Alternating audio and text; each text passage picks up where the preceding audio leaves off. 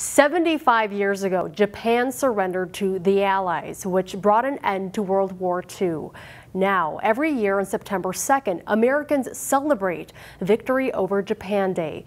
Many of those involved in World War II live here, and they give us a glimpse of what it was like when the global war came to an end.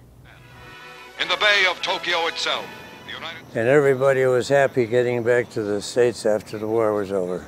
93-year-old Dale Gerdin remembers when the guns silenced and the global fighting ended in 1945. The final United Nations victory has been won.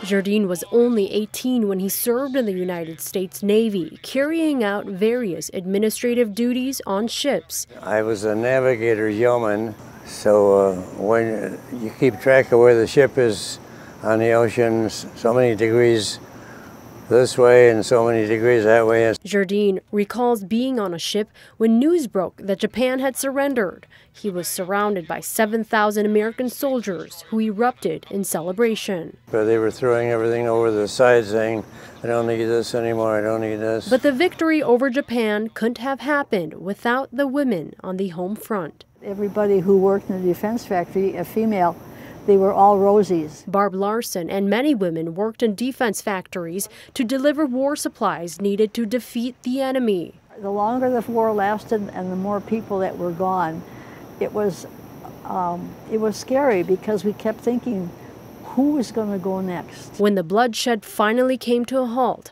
men came back to their families, but Larson says many kept quiet. So we know very little about what they saw, but they said you don't want to know. Gerdin, too, didn't say much about what he saw, but one thing is clear. He was glad to be home. So I was delightfully surprised when it was over. About 300,000 World War II veterans are still alive today, many in their 90s. Pafua Yang, CCX News.